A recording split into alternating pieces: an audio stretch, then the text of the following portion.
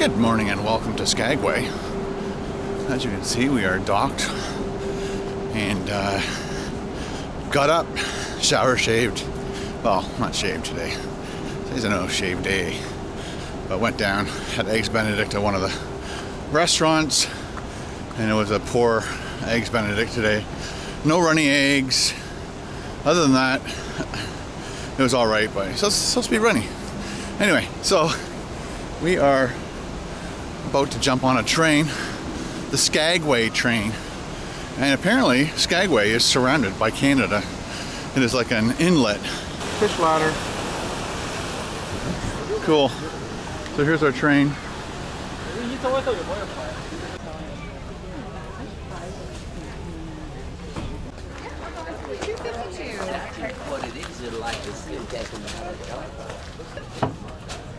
We're pulling up the rear, people.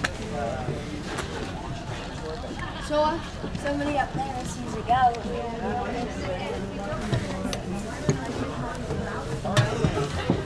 Final stages of our boarding process. If everybody could take their ticket out, we would like for people. What do you think we're going to see?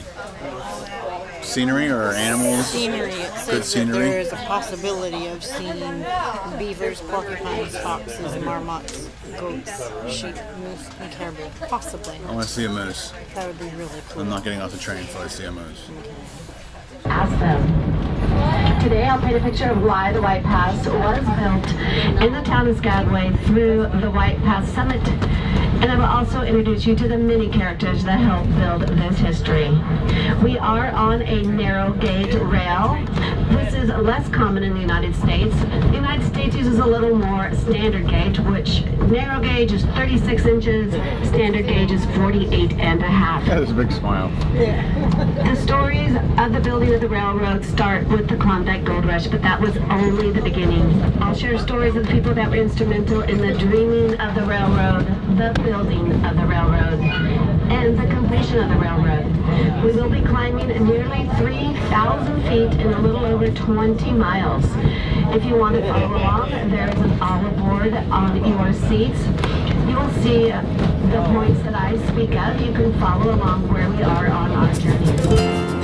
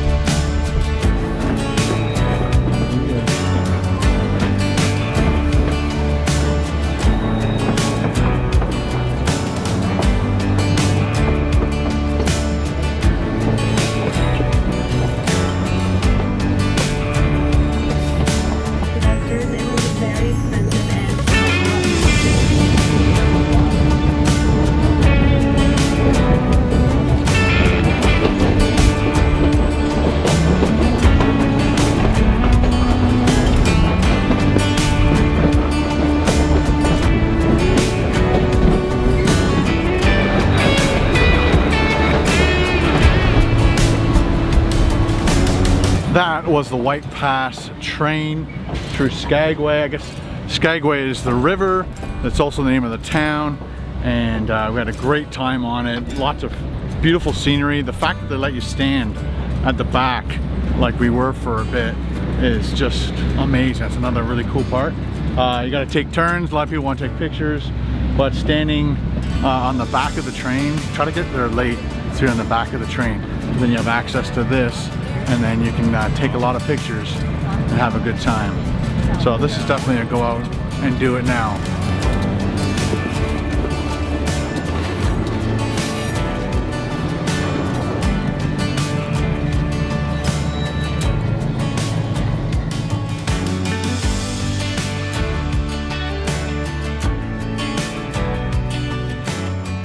Alright, so this is the downtown Skagway.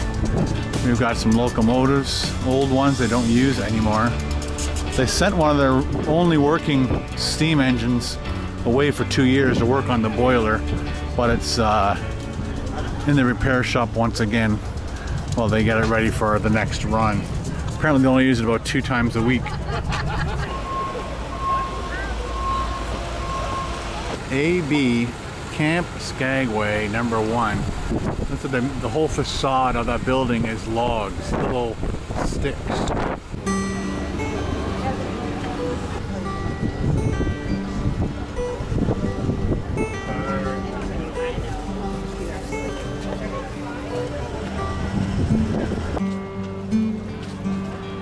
So this is pretty much the whole town, all the way down to the very end where you see the mountain.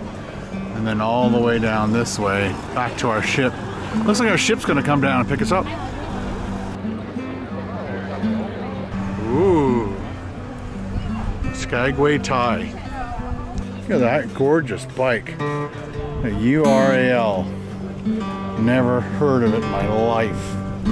But it's very, very cool. Little gas tank, sidecar action. Beautiful. Skagway Brewing Company. That's where we're going to be making our first stop.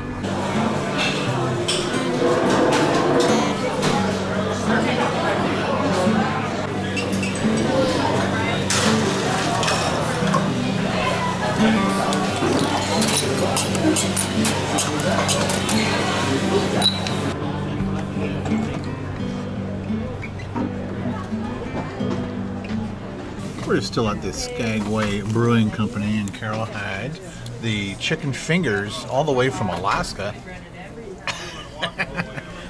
I've had a couple of beers. I tried the blonde and then an ale. The blonde was way better, and that's their signature beer actually. It's on their Spruce Tip Blonde, and that's their signature brew, and it was awesome. And then I tried the Prospector Pale Ale, not as good. And then I'm going to try the Klondike Gold before we go. But I also did the fish and chips, which she punched in wrong. Excuse me. And I think I got like they brought like a sandwich. It was like a fish sandwich thing. So they had to like quickly change it up. This is the fish and chips. I think it's $22. I don't know how much that was. Do you remember what that was? I think it was like 14 or something. $14 for some chicken and fries. But they're good size. Good size. It is good size, but because we're so out in the wilderness, basically out in the middle of nowhere, and it costs so much money to bring this food here. Although chances are they may have got that here. Probably.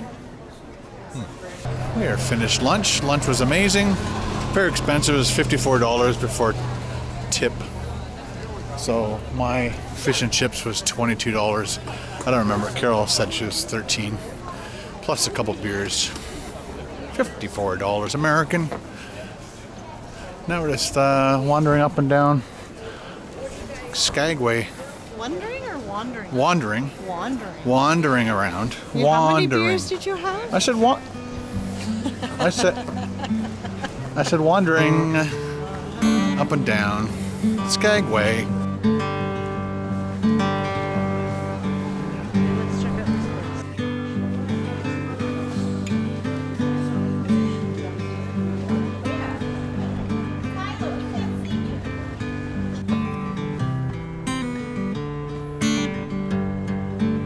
Chevy.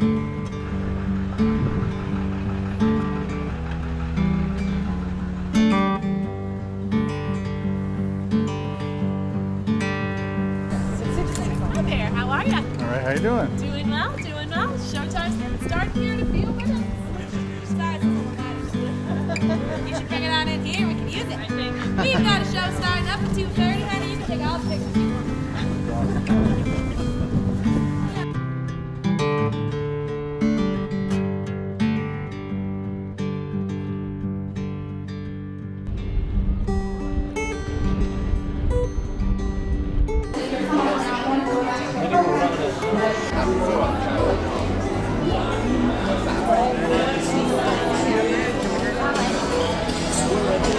That's one sleepy dog.